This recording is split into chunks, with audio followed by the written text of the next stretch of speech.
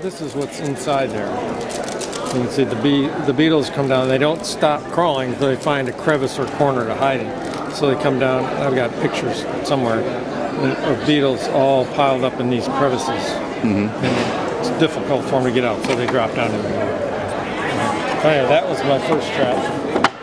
And we also have the same thing with drone foundation down here, so you can get your mites in the drone foundation. And that we got a video of that. Okay.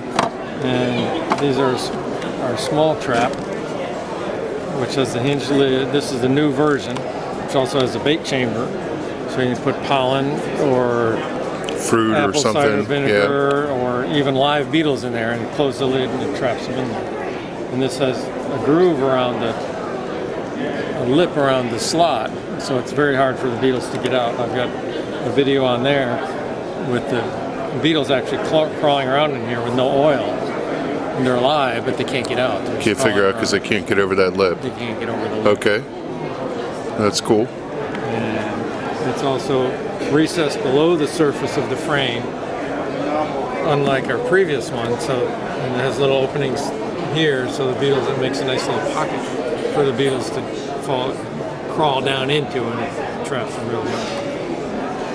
And this is what I was about to show you, a screen bottom board, which has small screen, so beetles can't come up through the bottom. It's got a sticky board, and we got screens on the side, so you still get good ventilation when you're using a sticky board, and just a small bottom trap in the back, because the beetles always pile up in the back corners. So you trap them in the oil in the back. It's much easier than fooling around with that big pan of oil, trying not to spill it. This takes about a quarter to a third of a cup of oil rather than a quart. And they fall through the screen, right? Right. This is a number 7 screen.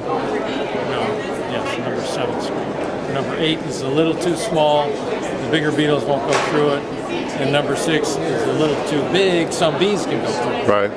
So number 7 is it. Number 7 is the answer. Can you explain this again for me while I have the video running? Sure. This is our entrance trap, and you can see the video on YouTube. Just go to Beetle Channel. It has a small slot under here. The beetles smell the hive because there's a screen back in there. The beetles go under there, and the bees go up over into the hive. And this is the fly-in guard, so beetles can't fly directly in. They'll hit here and drop down and then crawl into the trap.